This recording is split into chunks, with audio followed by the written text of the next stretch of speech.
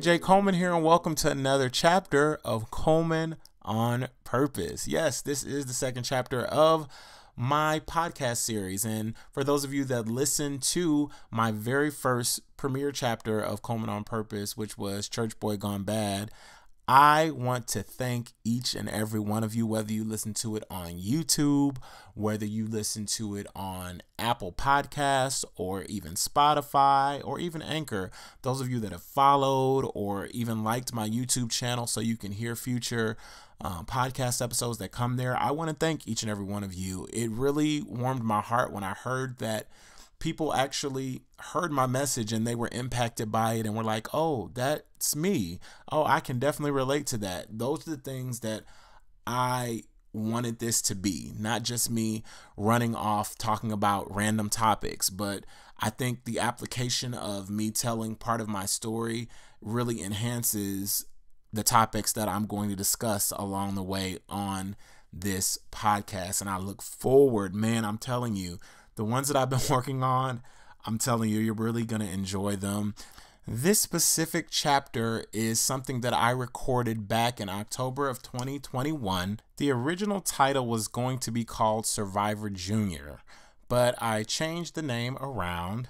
It's entitled Survival of the Fittest, and it basically continues from where I left off on the last chapter, basically because I went all the way up to a certain point in my story of just church as a teenager.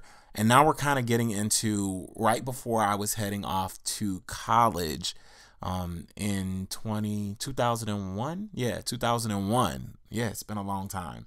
So I hope you enjoyed this second chapter called Survival of the Fittest. All right, it's once again time for My Truth. This is a segment where I get to tell you my truth. So last time we were on here, I was talking about like the different effects of church in my life and how church affected every little portion of who I am today. And as I was going through my story, I came to this portion of the story where I was talking about me losing my memory, and I couldn't go too into depth. So today on this Survivor Junior episode, I am highlighting me as a young kid going through such a traumatic time. That's why I call it Survivor Junior. I was young and it was like my first experience like this ever. So I didn't want to skim through the story because in order to understand that part of me, you have to understand this part of my story so I can continue telling you about things that are on my mind.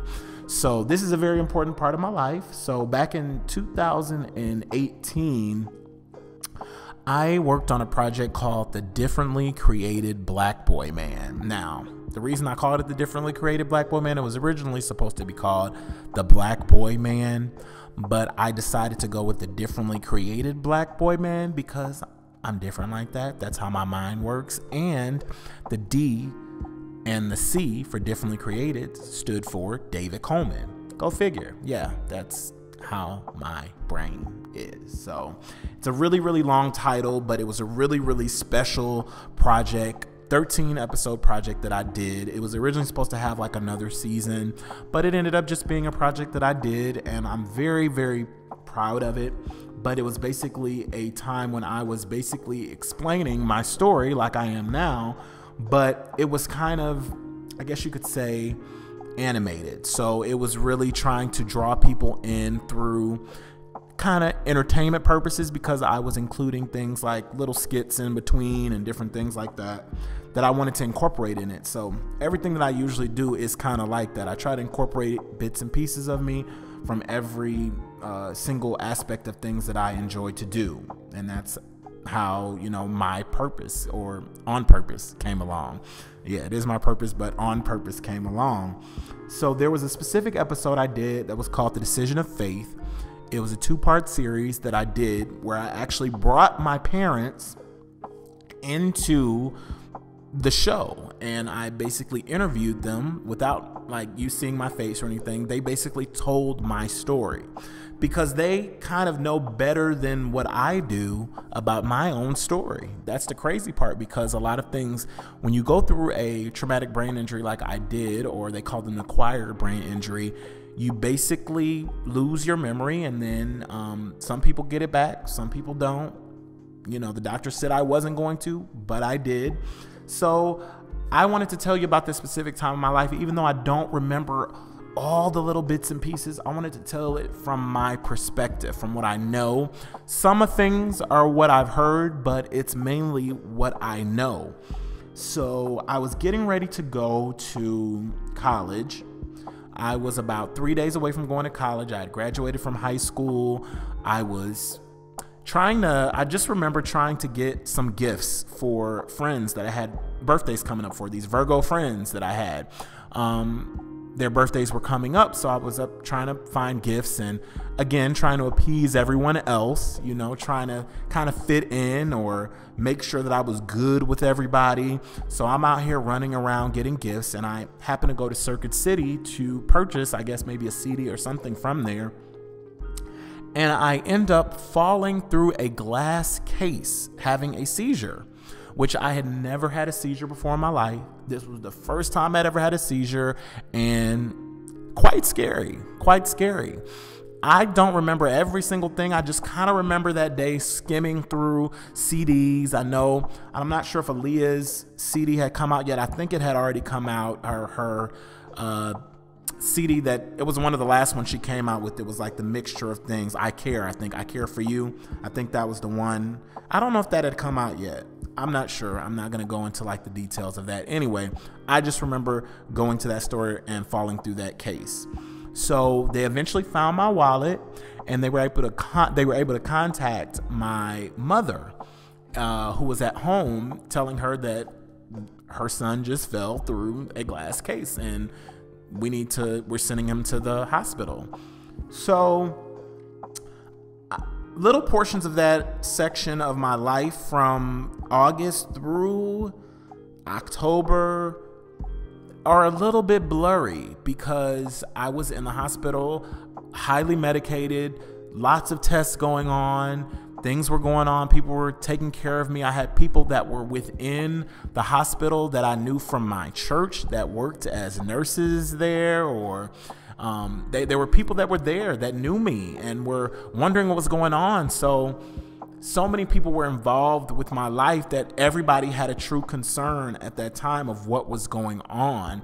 But my parents at the time, what I'm told is they put me under an alias name because they didn't want people to actually find me inside the hospital, which was, you know, good for me because they didn't know what was going on. They didn't know what was happening, why I'd fallen out. The doctors didn't know what to call, what was going on, but all they knew was I was having to be fed through a tube.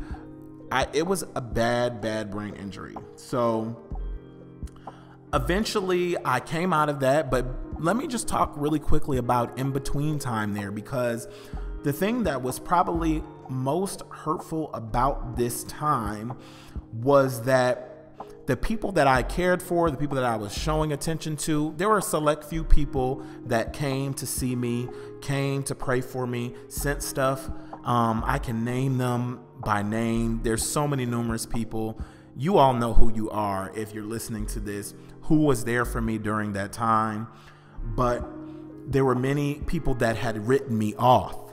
I'm not sure if they went to the extent of saying that I had died, but there were many other rumors that were going on at that time that were saying, you know, he has this or he's getting ready to die. I think somebody said I had AIDS. There was a lot of different things that were being put out during that time, which brought me back to a series I watched called Insecure. I know you probably know the final season on HBO was airing last year. And there is a girl that is on there named Kelly. They went back to her college reunion, and basically they had written her off or said she died. And it made her reflect on, wow, is this all my life was worth? I was just good at the stanky leg, which was funny in a way, but it's true. Many people have goals and aspirations and dreams, and they can be cut short just like that. In a second, they can be cut off. That experience made me realize, or made me appreciate life even more than what I usually would have. You know, it was an experience that I would never wish upon anyone, because you lose friends during that time. You really find out who's really the closest to you that time. Life goes on. And even in the profession that I'm in, I'm going to get into that in later chapters. I'm a flight attendant. So, your life goes on even if something happens to you as a flight attendant. I'm in a lot of these careers and different things where it almost forces you to chase your purpose. It almost forces you to make sure that you stay on your toes and know that life is not guaranteed. This whole experience that I had, losing my memory and having a praying family around me and people that actually cared, it really showed me the true meaning of life. And even through the struggle and through the hard times, or the things that I felt like, I didn't have the opportunity to do on time, it tells you how valuable you are, and it makes you value different things. And that's why sometimes people wonder why I have such a close relationship with my parents, why I love on those people that loved on me during that time so much, or have to keep them close to me, or feel like there is still a connection that is there. Not meaning that everything has to stay the exact same as what it was, but there is a special place that you hold in my heart, because during the toughest time, you stuck by me. You were there for me. So I look at those things so much differently, and that's why I love my parents so much. That's why I have such a close bond with them, is because they prayed me through that time. And when many doctors were saying do different things, they stuck with what they knew, which was the Lord. And they were like, okay, we're going to believe that he's going to be okay, and we're going to pray him through it. It might not have been easy for them at that time. It might have been difficult to see what the future held from that time, but they stuck close to what they believed. And that's what even pushes me further to make sure that I stay close to what I believe. Because even after all of that, I still had to learn things for myself. So after getting out of college, going through that whole process where they never said I was going to go, I got out in 5 years, and I was supposed to have 4, but it took me a little bit longer, but I did it. I graduated from college and got engaged my senior year of college. Going through all of this crazy stuff, I got engaged and got married 3 months after college. Think about just how quick everything happened with that. You're still going through the trauma of things. You're still on medication. You're still going through all of those things, and we don't take time to realize that something happened.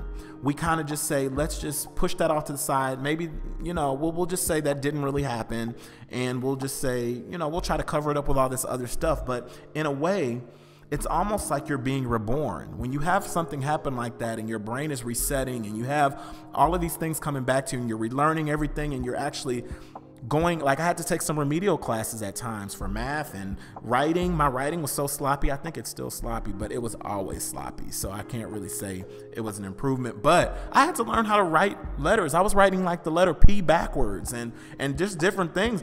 People don't know. I learned to walk again. I learned so many different things, and people just don't understand the magnitude of what happens to a person when you go through something like that and you come through and you're still like, what is my purpose here on earth? Or why am I still here? Or why did I survive this? Or why did I have to come through this?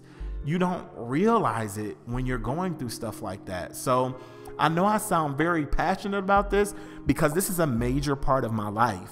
This is what I have to use for good. This is a part of what I have to use for helping someone else, or helping someone through something, or seeing things in a different perspective. Having that experience helps me to see things from a different perspective than any regular person who has always been on the up and up, or maybe not even on the up and up, but has not gone through that same experience. So nobody can tell my story like me.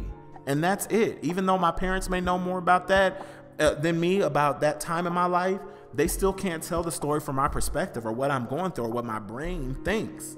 So that is why I thought On Purpose was so important, is because even coming out of college and getting married and jumping into something like that while not even working through some of the things that I needed to work to, it's not that it was a mistake. It was a portion of my life that had to happen for me to realize the importance of what is real and what is true and what is meant to be. So through all of that, and I'm going to get into that in my next chapter, because I'm going to be talking about the X factor of things. And I want to talk about that because it's important to know, because that is a portion of my life also. I was married. I am now divorced. But that is a crucial part of my life because it taught me so many different things that I never knew before. So I had to relearn those things, and I had to reimagine what life is after a traumatic injury like that. So as things begin to change, and as I begin to refocus on what was important, I believe that the events made, how should I say it, my subconscious about how I speak or how I come across to others, it made it seem like it was almost like I was double caring, like when I was in grade school. So what I talked about last week still persisted when I had my brain injury. So after that point, I was caring even more about what people thought, because I was like, am I slurring my speech? Am I coming across okay? I'm a little embarrassed about this situation because I didn't get through college as quick as everybody else. I don't have all of these things. I went through a divorce, which I didn't even work through that in therapy. I just was like, okay, we're divorced. I did like two little counseling sessions, and then was like, okay, I can do this all on my own. That was a big mistake for me. I am in therapy now, and I encourage anybody else that needs therapy to go to therapy, because I was still carrying some of those same ideals and habits that I was carrying back from high school, which I still work through now. There's still times when I care too much about what everyone is thinking, but it's a process, it's a journey to get you to where you need to be. You have to get to that place where you care about me, myself, and I, and what God has intended for me. So now I find myself not living for what others want me to do, but beginning to live for me, who I truly am, and what God has truly intended for my life. So I look at myself as like, I'm really not a brand new David. This is not brand new David. This is the same David that's always been here. But now the true me is actually being revealed with no shame, with no fear. So as I continue to navigate through this process and deal with things like, death, because when you have almost like a near-death type experience, or feeling like your life will never be the same, you tend to act a different way. So I work through all of these things in my head. I think about the past sometimes, but there is always a way forward. Even though you have to revisit some of those things so that you can heal those places, you find ways to build yourself and to make yourself better, or to really focus on the things that matter. So you can only take things one step at a time. And I try to tell people that all the time. You got to take your steps the way they're intended to be, and things happen for a reason. So I'm learning that, I'm realizing that each and every single day, and all I can do is like hope that people continue to grasp at the importance of what you are here for and why you are here and what you're meant to do or put out into this earth. Everyone has one. You just got to find it and tune in to what that thing is. And I'll leave that on period. So that was chapter 2 of Coleman On Purpose. I kind of stopped that one real abruptly because I didn't want to go any further, but I did write something while I was in the midst of doing this chapter, and I just wanted to share it with you real quick. I wrote, I feel like sometimes God just sort of placed me here and was like, figure it out. I'm giving you these gifts. These type of people are going to like you, but it's not going to be people that everyone else looks like. I always wanted to be that cool person or popular or completely irresistibly attractive, and over time, I built that confidence. I realized marriage wasn't going to help me find me. A casting for an amazing television show or being thrust into the industry wasn't going to fix me or help me find me. My friend or friends were not going to help me find me. Through Christ, I had to find me, and that was through very different circumstances or setups than I thought I was supposed to have. I had to relinquish my control and let God help me find me. I can't be what everyone else wants me to be. I have to walk my own path. God put me here, and I'm still in process of finding those reasons He is not done with me. And I just wanted to share that little piece with you because I didn't really know how to incorporate that while I was doing this chapter inside of there. So I wanted to share it with you because I thought that was really insightful, some of the things that just came to me during that time, and I'll just be shooting it off the top of my head and stuff like that.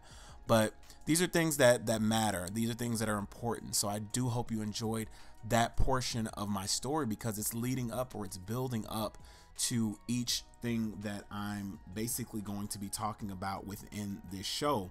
So I definitely, like I said, once I'm done doing all of my chapters, we'll start getting into like episodes instead of like chapters, because I want to start incorporating others. So if you connect with any of these episodes that I'll be doing or chapters that I'll be doing and want to be on something in the future, I've already started talking to some people. I would love to get other perspectives for some of these things because I'm not the only perspective, and a lot of other people have these stories and they come from different vantage points. So I would definitely love to get into that with some of you. So let me know, hit me up. Make sure you are following me. Follow my YouTube channel, Deluxe Dave, DeluxeDave. You can find it at King David 24. That's youtube.com/King David 24. You can also follow me on Instagram at Deluxe Dave, DeluxeDave. That's where you'll find the link for any future podcasts. Also, you can go to Anchor, Spotify, and Apple Podcasts. I have not figured out how to get it on Google Podcasts yet. I'm not sure how many people use Google Podcasts. I've never used it, but if I do happen to find a way to get it on there, I definitely will get all of these chapters on here. Also, make sure you come back for the next chapter that I'll be talking about, the X Factors. I want to make sure I'm letting you know what's coming up next. The X Factors is a very interesting chapter in my life, but I want to make sure that you tune back in and make sure you're following the playlist that I have set up on Spotify for this week's episode. If you didn't know, because this is like a survivor type week and I've been talking about survival of the fittest, I am including all Destiny's Child songs on here because one of my favorite albums from Destiny's Child is Survivor. So everything will be in that type of flow. It'll be that Destiny's Child flow for this week. So if you want to hear some good music from my playlist, make sure you go ahead and check that out on Spotify. Once again, thank you so much for listening to this week's podcast. I'll be talking to y'all soon when we release the next chapter.